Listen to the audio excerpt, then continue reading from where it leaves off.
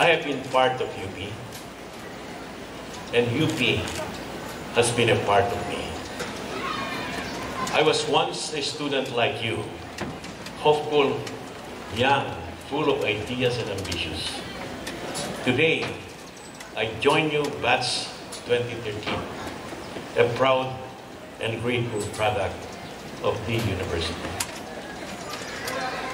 Each of us has his own journey to tell, inspiring, remarkable, unique.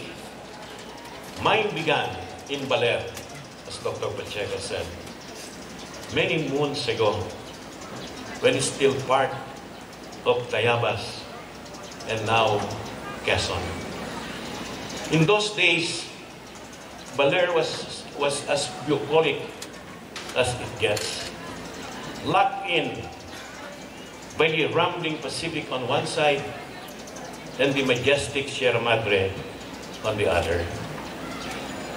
We regarded ourselves as neither rich nor poor.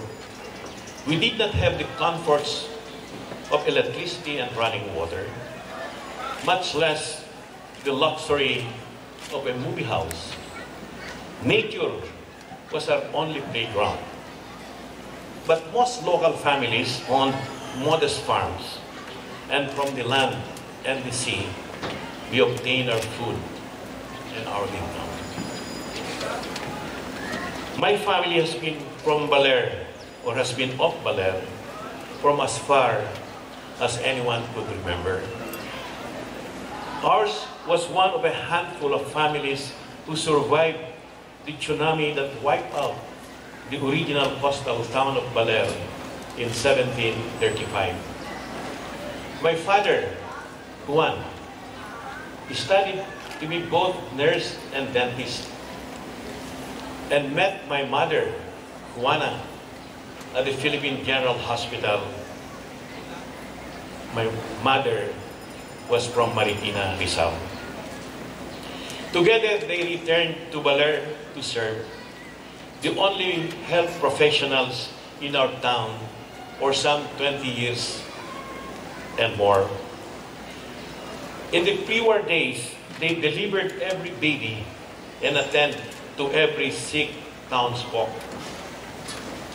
I was the sixth of 10 children. My own father delivered me from my mother's womb. A stream of townsfolk filled our living room from morning until dusk. People looked to my parents for both health care and medicine. Most could only pay in kind: chicken, eggs, a basket of greens. No one was turned away. We had only an elementary school in town then. To reach it, I had to walk 3 kilometers every day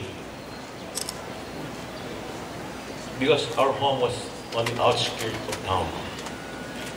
When I came to the big city to study at Roosevelt High in San Juan, I still walked to school,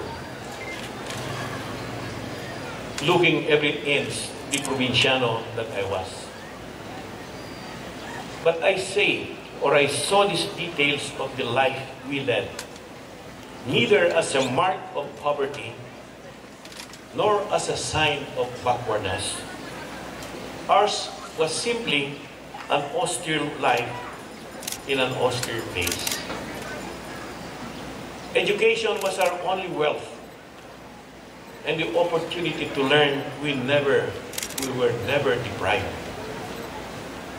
Our home was also our first and earliest training school or ground in public service, and our parents our first teachers.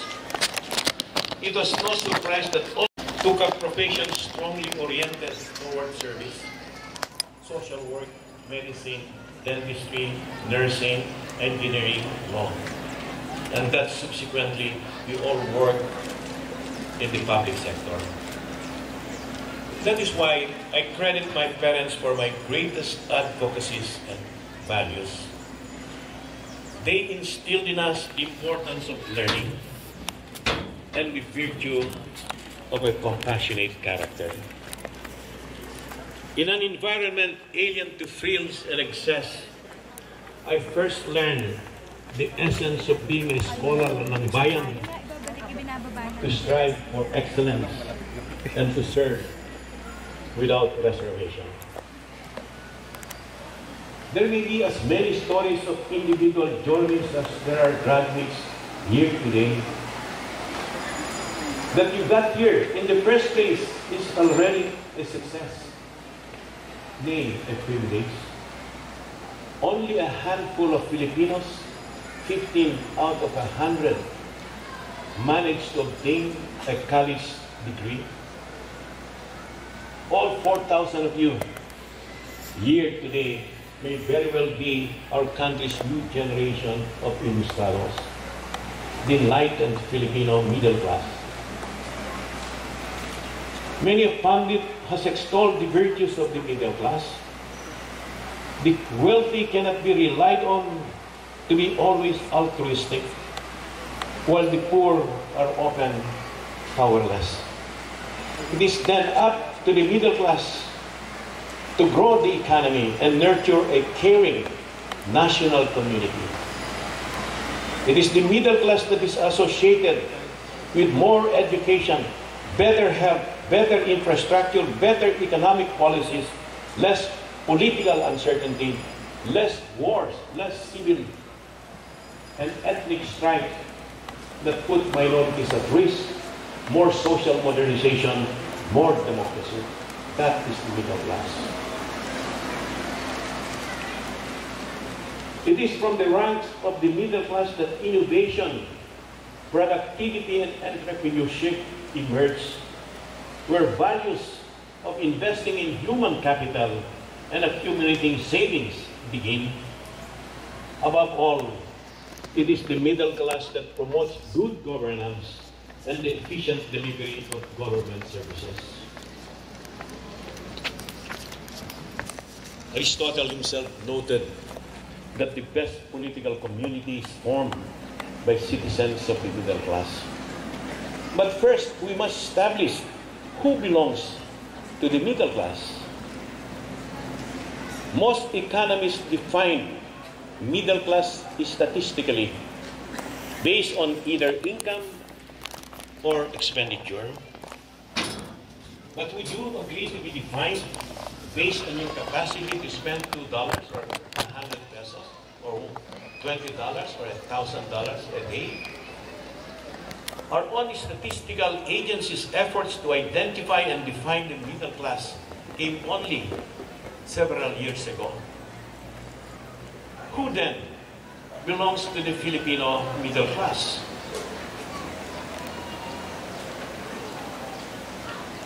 The official definition, those with an annual family income of from 282,000 to 2,296,000. Families whose heads have a college degree, those who own a house and lot, although this is arguable, those who own an oven, an air conditioner, a car. Based on this definition, would you count yourselves among the middle class? Or would you rather be identified as belonging to the enlightened by virtue of your education in this revered institution? Certainly a definition is important, and especially now, a definition is important, if only to sound an alarm. The Filipino middle class is vanishing. Let me repeat that. The Filipino middle class is vanishing. During the past 30 years, a globalized, IT-driven world, narrowed income gaps, that's true, narrowed income gaps between countries. But it also widened inequalities within countries, within the Philippines. The rich are getting richer, the poor are getting poorer, and the middle class is being tightly squeezed. This is palpable even without the statistics. Let me illustrate.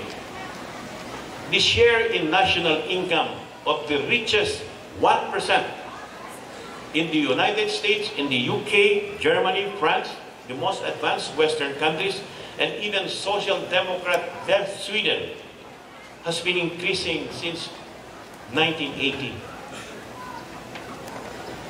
There are 421 billionaires in the United States whose combined net worth is equivalent to 10.5% of their gross national product. In stark contrast, American workers, if their wages were adjusted for inflation, would be earning less today than they did in 1970. But let's come to our backyard, to our own homeland. The wealth of our own 40 richest families last year grew by an amount equivalent to 76.5% of the growth in our national income, in the growth of GDP. And there are very few of these wealthy families. They number less than one in every 100 of us. 20 in every 100 Filipinos belong to the middle class, and 80 are poor. And every year the poor increases because 3 in every 100 middle-income families slip back into poverty. The absolute number of the middle class may seem enormous. For instance, in the whole of Asia, they said 1.9 billion have graduated into the middle class as of 2008. But this number only serves to mask their vulnerability. If you live just above the poverty threshold, a single stroke of fate, an accident, a calamity, a crisis can send you falling through the cracks. No wonder unrest has swept the world, for while ordinary people may have lost their jobs and their incomes, unrestrained corporate greed has been bailed out. And it is the middle class that has been leading the protest, calling for change. I tell you this not to dampen the celebratory mood you have every right to feel. However, I believe that a UP graduate prepare a challenge to a pep talk, so I will not pass up this opportunity to pose one or several challenges to you. You'll be entering the real world, I believe, in a critical time in our history. In 2 years' time, 2015, the Philippines will become and will go into an integrated ASEAN economic community with 9 other nations, with a market of 600 million people and a collective gross domestic product of nearly $2 trillion. This regional economy will be the 9th largest in the world, a force to reckon with in global diplomatic, political, economic, and cultural competition. The ASEAN economic community will transform 10 individual nations into a single market and production base. Beginning 2015, Filipinos should find it easier to get a job in Singapore or in Malaysia, but so does an Indonesian or a Vietnamese. Coinciding with ASEAN integration is our country's entry into its demographic window. I repeat that, demographic window. From 2015 to 2050, a 35-year window, we will have a proportionally larger working age population and fewer children and the elderly dependent on every working Filipino. This is the demographic sweet spot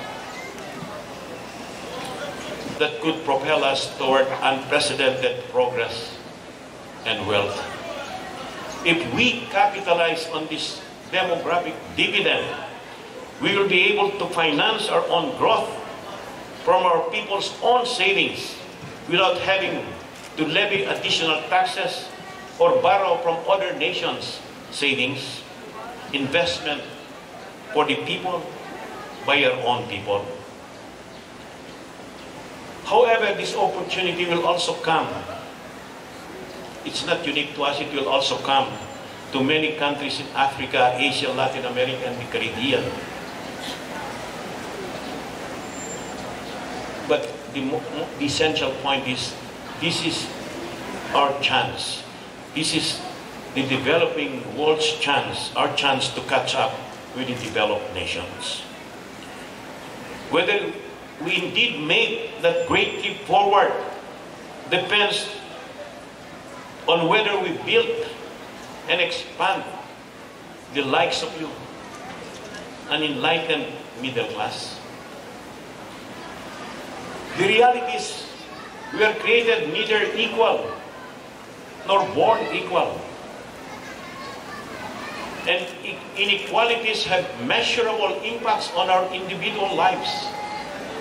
Inequality in life expectancy at birth already translates to 15% reduction in an individual's income. Inequality in education spells a loss of 13.5%. And most hurtful of all, inequality in income spells the loss of 30% in an individual's potential. And that's why a Filipino family's economic status, more than any other factor, determines over 90% of the time whether a child gets fair access to basic education, primary and secondary education. How then do we level the playing field? Let me suggest some measures. By promoting equal access to development opportunities for all, regardless of socio-economic status. By equipping everyone with the opportunity to develop and use his talents and skills productively, meaning give him jobs, give him an opportunity to earn. By fostering broad-based growth that will not only lift people from poverty, but more important, give them lives of meaning and dignity. In the end, as the illustrados of our revolutionary period have shown, a strong middle class is our country's greatest source of talent and potential. A strong middle class is the backbone of civil society, the bulwark against democratic decay, and the motive power of our people's progress. A strong middle class is the voice of reason that moderates vested interest, the force of change that compels societies and governments to invest in their own future. But does the middle class know who it is? Whether these new ilustrados will be aware of their identity and conscious of their social role will depend on your leadership, on the leadership of this new middle class, the ilustrados. You hail from an institution of leaders and game changers with a proud tradition of excellence and service. You must be nothing less, achieve nothing less. I have tried to lay before you a vision of the future, a future that is your generation's opportunity to seize. Regard this not as a burden, but as a mission. Remember that the only way you will justify the hard work you have accomplished and the sacrifices of your parents and be worthy of your country's investment is to live a life of purpose, a purpose greater than yourselves. Congratulations, young graduates. Make us all proud.